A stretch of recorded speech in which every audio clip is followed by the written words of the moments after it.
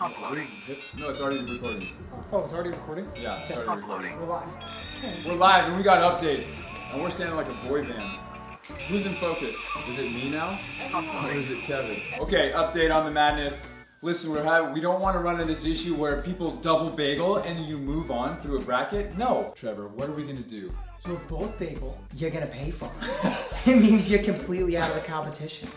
And someone that sells more deals over the course of the entire competition will take your place. That's easy. So keep selling. Duh. That if you feel like you aren't going to beat somebody this week because you know somehow, like a secret bird on the shoulder told you your opponent has 5 deals and you've only got 1, keep selling. That's what that means. If you think you're gonna get kicked out this week because you have 1 deal, your opponent has 5, and you're like, I don't stand a chance, keep selling, keep selling. If we get that bracket where both of them bagel, they're both gone, and then there's gonna be an open slot you're gonna take. Managers, we need you guys to send an email to me Saturday night, every Saturday night, letting me know who has split deal on your team, all right? Super important, everybody be honest, using the honor code here, just following you guys' lead. Gotta make sure we know who split a deal. If it's a set lead, all that kind of stuff, please let us know because as we all know, split deals are worth a half a point. And that moves on, not a bagel. It's still a point.